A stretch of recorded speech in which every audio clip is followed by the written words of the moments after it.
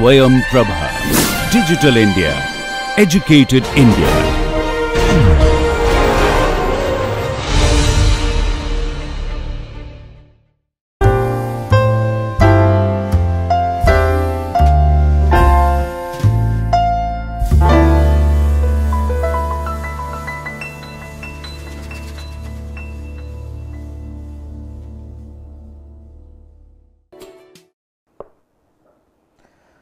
So, welcome to today's topic, which is on optical microscopy and molecular imaging. So, this is basically the last module which we are going to cover on all the modalities over here. So, we have already covered down modules on CT, MR, ultrasound, which are majority of macro imaging modalities, where you look into larger parts of your body and the whole body in as a whole in total.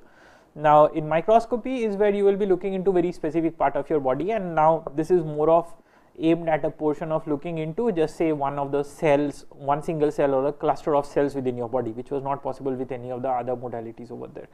And from there enter into a very interesting phenomena called as molecular imaging, and this molecular imaging is where initially we will do it for molecular imaging for microscopy, and from there we will move on to molecular imaging on the mass scale as well. So, this lecture is arranged something like this. So, I would be introducing you the microscope instrumentation, and then the concepts of optical magnifications, what is an objective and what are specifications of an objective, the relation between numerical aperture and light cone and the image resolution, and what we mean by depth of focus. From there to two different modes of microscopy, which is transmission and reflected light microscopy. Although reflected light microscopy is not something which is very traditionally used for medical applications, it is used more of for material sciences applications, but we do have one specific mode of operation called as fluorescence microscopy, in which reflected light microscopy is the basic principle, and that is where you get introduced to molecular imaging for the first time. And from there I would enter into molecular imaging on the macroscopic scale with SPECT and PET. So, this is what a microscope looks like. So, you might have seen them in your high school as well, or some other experiments in some point of time. Now, what it has is, this part is basically a very sturdy body thing, and you have some objectives over here, which is an assembly of lenses stacked one beyond the other, and you have a few lenses over here which are called as tube lenses, which are again for the purpose of magnification. There is a small prism over here which basically divides the light onto this part, which goes into your eyepiece, where you put your eyes and look into, and the other part of the light comes out over here, which is called as the camera tube. You can put a digital camera over here, something like your webcam, and just acquire those digital images over there. Now, the light comes down from this part, which is called as a light source. So, if you were looking at your high school microscopes, then you had some sort of a small mirror, concave mirror, and you had to take it somewhere near the window and do your experiments over there. In more of these microscopes, since we don't move them a lot and carry them along where the sun moves, so we have a light box in which you just have one simple lamp and a diffuser placed over there, and then this whole light passes through this assembly. So, from there we can control down the total width of the light which is coming out using this field diaphragm and aperture control diaphragms over here together, such that we have a very narrow focused cone of light passing down through the lens. Okay. So, this is the standard diagram of any kind of a microscope. So, be it from a very cheap microscope you used in your high school to a very high end microscope which we have in the demonstrator on using a microscope for imaging and image acquisition. So, all of them have the same sort of a path connection diagram. Now, when you have these objectives which are placed on top of the object placed on a slide, then this kind of a microscope is called as an upright microscope. In other kind of a microscope, which we will see in the demonstration as well, these set of objectives are placed over here, which is below, and the light box is on top. So, that is just say vertically flipped configuration of this microscope. So, you have to look at the eyepiece which is present over here as well. So, that kind of a microscope where the objective is below the sample, that is called as an inverted microscope. Just it is an inversion of the optical design of this one. That is the only difference between them. Otherwise, the rest of the imaging and physics remains the same. Now, from there let us enter into what this microscope does. Now I will try to again review the concept of optical magnification. Now say that you had an object over here and through a lens you were looking at it. Now if the object is quite far off from the focal plane, so you would from the focal length of this lens, then you would see a very smaller version of it casted on your image over here, and that's a very small one.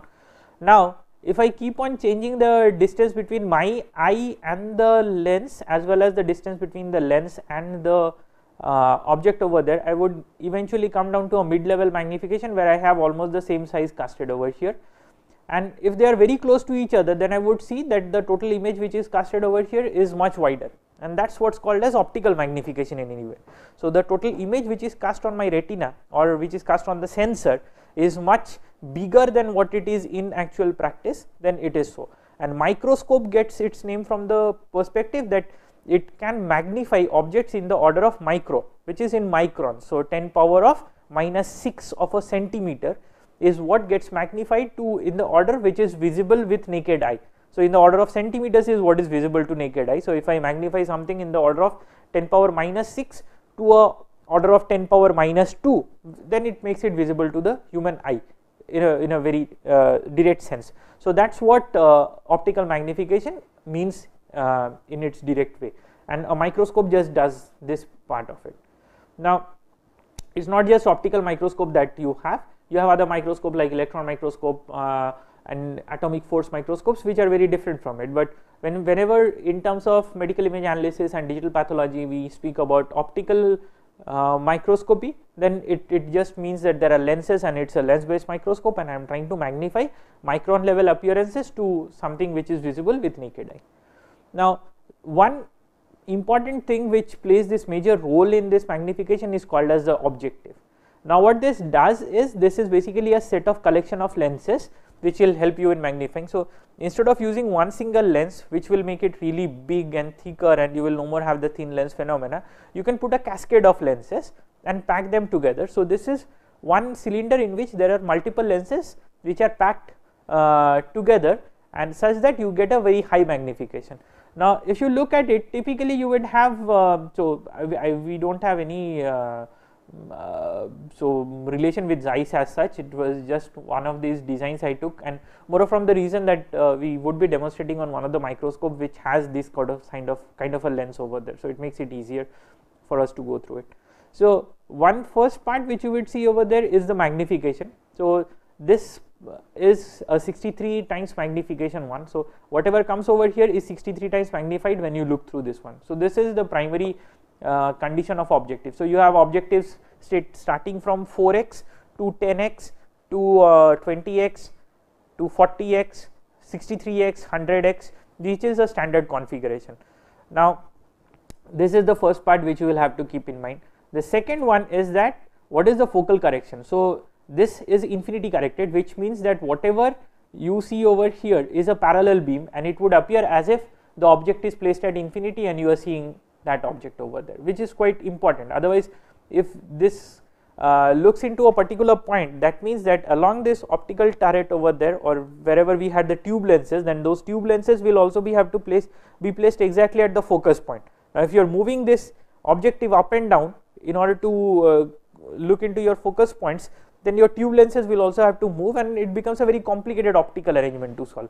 That's why we generally prefer to have a focal correction at infinity, but there are some microscopes and some lenses which have certain limitations for which they don't offer, and they do make it very implicitly mentioned over here as well.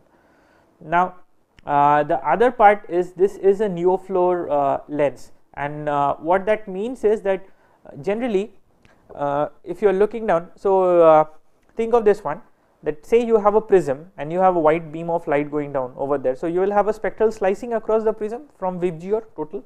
Now a lens is basically two different prisms with their bases together.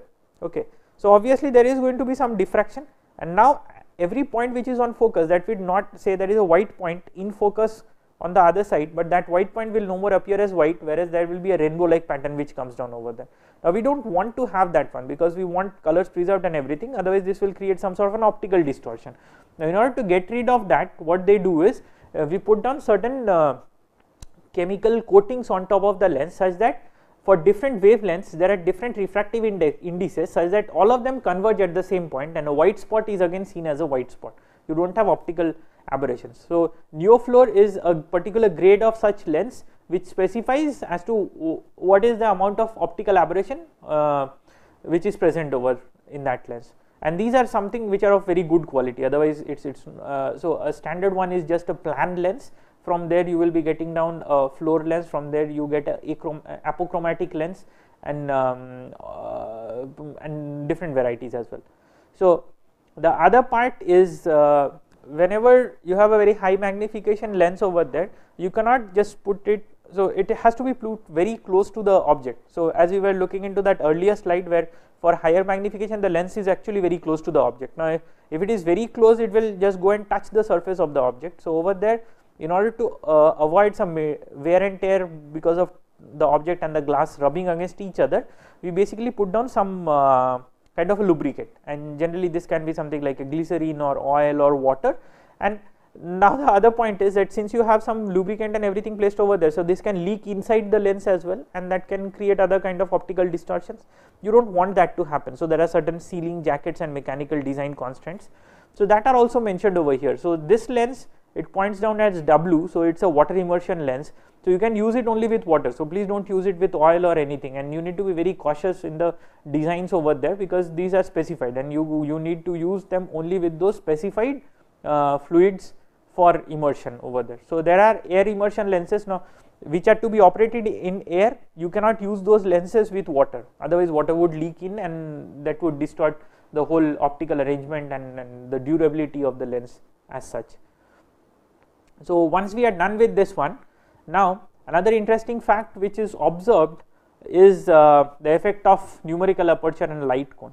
Now what happens is something like this, that if your object is very far off and from the lens, then you have a very small cone being projected over there, and as the cone is small, your numerical aperture, which is dependent on n times sin theta, and n is the refractive index of the material through which it is passing. So in this part it is just air, so refractive index is 1.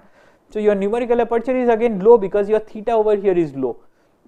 Now as you keep on moving this object close to it, your numerical aperture is also going to be high because your theta is going to be high. Now you need to keep something in mind, that the numerical aperture or the angle of this cone should be matched with the angle of the cone of the objective as well.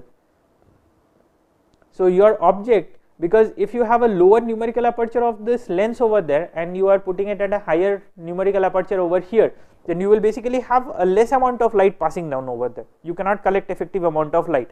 And now if you have a smaller numerical aperture, smaller angle of the light being casted on the lens, and you have a lens with a wider numerical aperture, then you are going to get a lot of stray reflections coming from the sides, which is just going to be noise. So the quality of image actually depends a lot on matching the numerical aperture to the light cone of the object which is being done. And you generally, from a user's perspective, you don't need to be worried too much about them because these are matched down by the manufacturers themselves over there, and for each lens it's pre-calibrated where you put the objective and where you put the sample and what should be the numerical aperture for that objective as well. But if you are changing down objectives, so if you want to replace one of your native objectives with a new objective, then do keep in mind and recalibrate the whole system. This is one thing to be kept in mind. The other part is, now that we have looked into that numerical aperture and I said what will a mismatch cause over there, does this have some relation with image resolution as well? It should in some way, right? Now what I do is a very simple experiment over there. So assume that there are small beads placed down over there and each of them is appearing in white, and now if you are using a very lower numerical aperture, what would happen is you will not be able to discriminate between the beads in a very good way. So what is the structure and resolution you are trying to look, and what is the numerical aperture you will have to choose is very much selective of that. At a lower numerical aperture you get a much lower resolution, so discriminability is not that good. At a higher numerical aperture you will get a much higher resolution, you get a good amount of discriminability. The downside is something called as an airy disk effect, and what this means is that since you have a whole series of lenses coming down over there, so they will introduce some sort of an aberration over there eventually. Now cumulatively they start producing, if it's a spherical object, then it will start producing some sort of rings around over there, and these are again dependent on those frequency effects which are over here, because you don't have an infinity projecting lens, you are just taking a small part of the light over there. So you are truncating down all the high frequency light or the rest of the incident rays which are needed to reconstruct this image perfectly. Now because of that, at a higher numerical aperture, you will start tending to have these kind of ringing artifacts over there, although you have a much higher resolution. So these are what come down into some advanced concepts on microscopy, and how to get rid of them is what we will study in the case study part over there as well. Now another interesting fact is called as focus depth. So what this does is, as I said from my earlier example, that you have some sort of an aberration always being created, because your lens is not a actual planar lens, and then it's made out of, say, assume 2 different prisms, and they will be causing down spectral distortions over there. Now for that reason, what happens is that if you have a very high numerical aperture, your depth of focus actually becomes very lower, whereas if you have a lower numerical aperture, your depth of focus is larger. Now if what this would allow is that in this depth of focus, wherever be your object placed, you will always get a image which is in focus. So now the total say span over which you have, or the tolerance on which you can do it for a lower numerical aperture, is much larger than the total tolerable limit which you can have for a higher numerical aperture. And for this reason, what you would see is, when you are at a higher magnification, you have to be very cautious in tuning down your focus point for that object, whereas if you are in a lower magnification, you don't have that problem. So when we later on in the lecture, when I will be demonstrating out with an actual practical microscope, I would be showing these and telling you about how the problems will occur in them as well. So as a simple example, say if you want to look at the effect, so this is just a bunch of 3 different thread strands over here. You would see that the red thread is now in focus, whereas the yellow thread does not appear in focus, and this blue thread also does not appear in focus, because they are somewhere much above this focal zone over there. So now this does allow us another interesting thing, that you can basically move up and down and sort of create a tomographic projection of the microscopic objects as well by looking into their in focus planes. But that's not something which we are going to discuss in this lecture, that's in the case studies in the last week, when we are going to look into microscopy in much more details.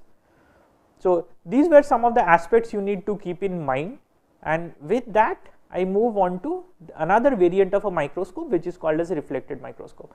So in transmission light microscope, what you had seen is that there was light box over here, you could see the light going from here to your objective. In reflected microscope, it's interesting that there is a light box which is placed somewhere over here. Light comes down through your objective piece over here. Now what happens is that, say you have an object and this is opaque. So if you have a light coming down from here, it will never pass and I cannot see anything. Now for that, if I want to do, I need to have the light from top and then look through it. So the only pipeline through which I can send this light is basically my objective. But again, I have to be cautious that the same light should not go into my eyepieces over there. Otherwise, if the same light goes into my eyepiece, then I am going to get blinded and I will not be able to see what is there on this object. So there is a splitter over here which does the purpose of that one, so that I can use the same objective for illumination as well as for looking back at the reflected light. Now with this kind of a microscope, the practical application is actually in fluorescence imaging. So here what happens is that so this is a initial introduction to molecular imaging. So here what we do is we have some sort of chemical compounds which are called as fluorophores, and they are certain compounds which will bind onto certain specific kind of proteins on my cells. And now say I want to look into mitochondria, I want to look into certain sort of DNA structures and strands over there and certain kind of protein structures, then I can actually have a different color representation coming for each of them. And then based on what wavelength I am exciting, which is getting selected from the filter banks present over here, then it will have created different excitation. So in fluorescence what we do is typically we have a different excitation emission spectra ratio over there, and we do imaging at individual times. So for one particular frequency I take down this blue excitations coming, for the second one I take the green excitation, and for the other one I take the red fluorescing protein excitation. So now using all of these three together, we can resynthesize an image which is basically an addition of all the 3 color planes in these 3 images. So these images are not necessarily which appear in color, because typically we put down a monochromatic sensor over here to have a much higher photon yield over there. So they are again pseudo colored and back retraced onto producing my tricolor or multicolor fluorescence images. So this is a molecular image of a splitting cell. So you would be seeing down the whole splitting phenomena, the main nucleus over here, and the splitting in the DNA present over here.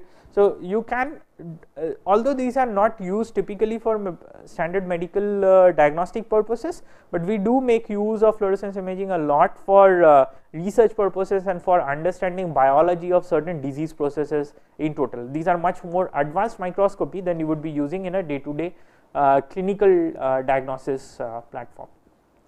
Now that we have known about the use of these kind of molecular markers for in fluorescence microscopy, one question would definitely strike us as, can we use them for macro imaging as well? I mean, I just want to look into so from the CT to T1, T2 and everything, we had seen that from CT to X-rays to MRs, I can look into the structure of the body. Now I want to look at what function is a particular structure doing, or say different tissue layers within a particular organ, if they are behaving in a different functional way, and I just want to look at it. So in order to do that, you can again use molecular markers, but these are a bit different because they are not optical emitting one, but they are responsive to X-rays or gamma rays, and we can find out what object is behaving in what way.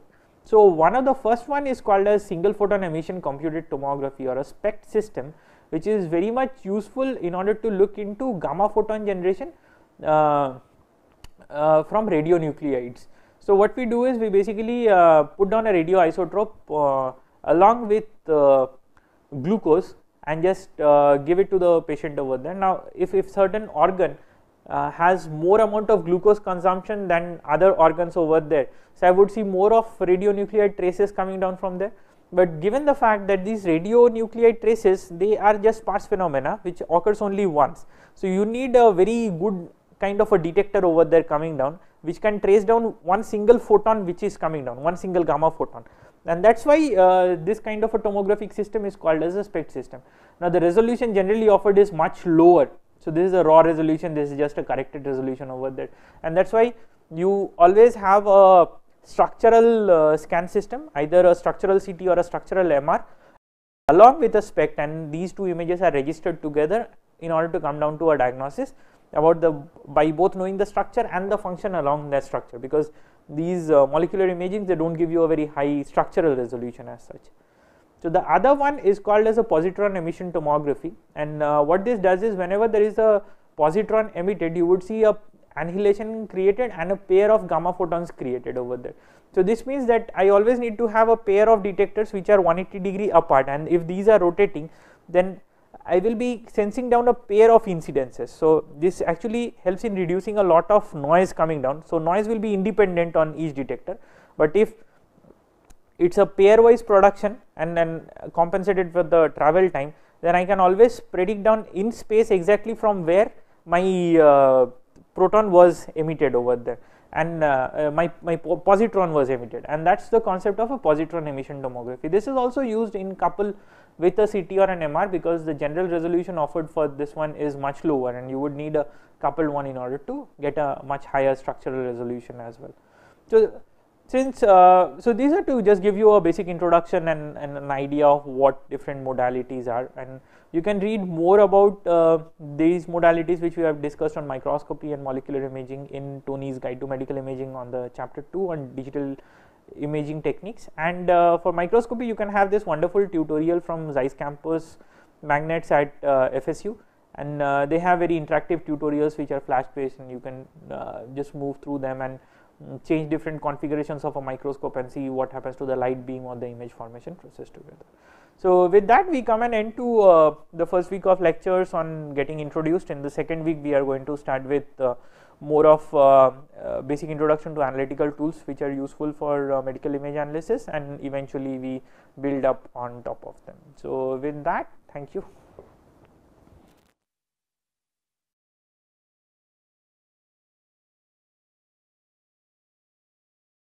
Welcome to this demonstration on optical microscopy, and although this is a very high end microscope which is for the purpose of showing how you would be acquiring digital images in perspective of taking them for digital pathology applications, but in general any standard microscope would have basically an illumination over here.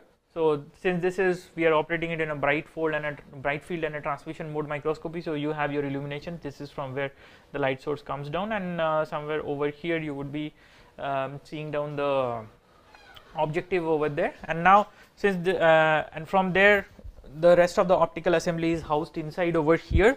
This is my control knob for changing my illumination, which I can increase or decrease, and here is my eyepiece from which I can actually look into. So generally if I don't want to look into the screen side of it, I would be looking through this particular piece, and I can see everything magnified on the present on my slide over there. So I would be demonstrating basically with 3 different slides today, and one of them is hematoxylin and eosin stained HND stained slide, the other one is PAS paratic acid shift staining, and the other one is Van Giemsa staining over there. So these 3 slides are what I would be showing down through this microscope, and they are basically the same tissue block, subsequent serial sections, neighboring sections, which are stained down by independent individual slides. Now as for a microscope we had done on the lecture theory over there, so we have a set of beam splitters. So over here, since this is a research level 1, it allows you to show whether you want to turn all the like the light 50-50 part into this objective over here, and you want to turn the rest of the 50 part into your side port which has the camera mounted. So on this microscope you would be seeing there is a camera. This is the digital camera in blue which you see. So in this particular configuration I can see both on my objective over here on the eyepieces, and I can see whatever is coming from the objective on the camera and on my digital screen over there. Now moving back onto the digital screen where I have all of my controls. So initially we are using just a 10x objective over here for our magnification. We can change over to a 20x magnification, 5x, 40x as and when we require them. There is also an 100x one, and there is a 40x with oil immersion also available. So in total this one has 6 different objectives which are available. So without taking much more time explaining them, because they are not what's objective of our whole class over here. So I am taking initially this hematoxylin and eosin stained slide over here, and I am just going to put it over there. Now remember that since the objective is from below, this is a inverted microscope, this kind of an objective one, where you have the objective on top and you are seeing, that's called as an upright microscope. So since it's inverted microscope, and if you look on this slide you will see a small segregation over here, which is my cover slip, which is used to prevent down oxidation over here. So basically there is a slide, the tissue section which is stained, and then I put down this cover slip on top of it to prevent oxidation. Now this layer, this side, so there are 2, so this is one surface of the slide, this is the other surface of the slide. I am supposed to put this surface which has the tissue section over there closer to the objective lenses. So that's why I am going to mount it this way on over this microscope. So the moment I mount it, you can see some things on the screen, and now the next thing I will have to do is basically do a focusing control over there and try to focus on what I am able to see on the screen. So as you see, I mean, to an untrained eye this would basically appear as if garbled, and what I am doing is I have a stage position control knob over here which is present over here. This can do my XY direction movements as well as my up and down movement. So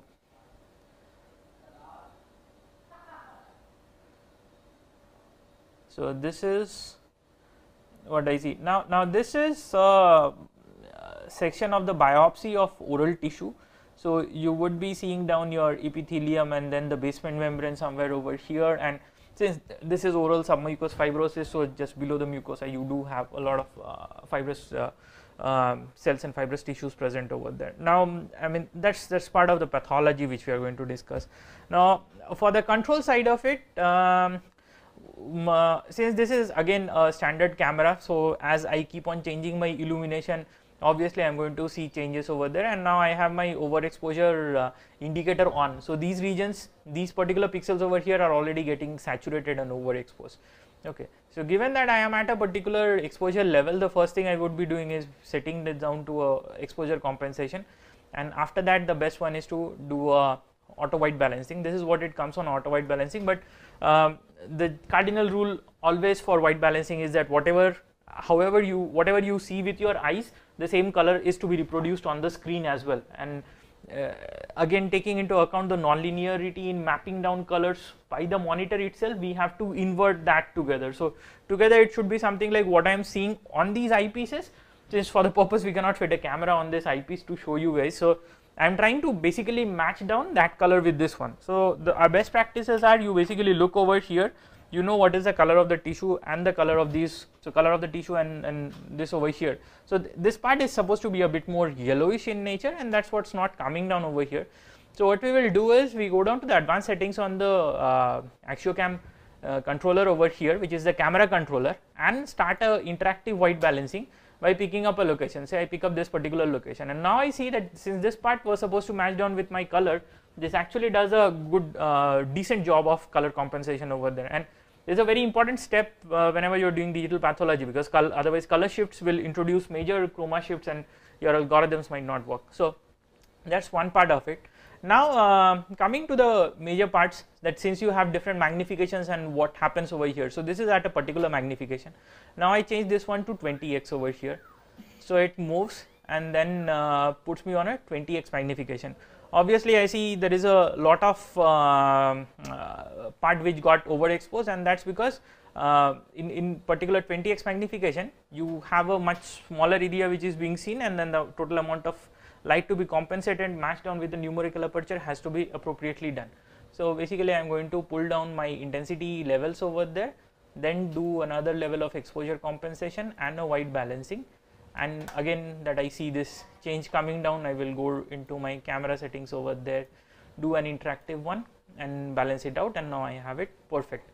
So we do see that some part of it is again out of focus, so I need to focus it very carefully. So this is where I get most of my objects now in focus. Okay, now if I change, this is how it would be translating, and you can see now at this particular magnification of 20x you can rather make out all of these individual nuclei for the first time, which was not so evident in 10x magnification. So from there I move on to say 40x on my air mount one over there, and I have a much higher magnification, but I just need to focus all my objects. So now that we are at a 40x objective magnification, you can see that the cells and the nuclei, so the cellular membrane over here as well as the nucleus is quite distinctly visible, which was not there in lower magnification. So these are the different effects different magnifications have, and what we use over there for individual purposes. So this was about an HND stain slide. Now I am going to change this one and put down another slide which is called as Van Gieson staining or VG. So let's position it over there at 40x. I again try to put them onto, yeah.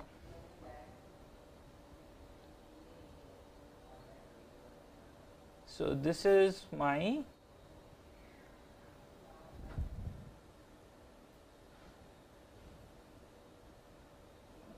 now you have your epithelium region again present over there. So for a different stain you have a different way. One thing you see is this is actually reddish in color for a Van Gieson stain. You don't have the bluish staining component present over there at all. So I can change this one, and let's put down a pass staining for iodic acid shifts reagent stain over here. So I have placed it. Now I am going to just center it appropriately, and somewhere I am close to it I do a fine focus control, and yes, now I am at over here. Okay. So this was the effect of different stains and some common magnifications over there. You have many more modes supported on it. It can do fluorescence microscopy, it can do dark field microscopy with phase contrast as well, but our whole subject is related only to digital pathology, which is again with bright field microscopy only, and this is one of those examples of how to use microscopes for digital pathology. So the details have been covered over here. We have a much more detailed case study on digital pathology problem as well, somewhere in the upcoming fourth week over there. So with that, thanks.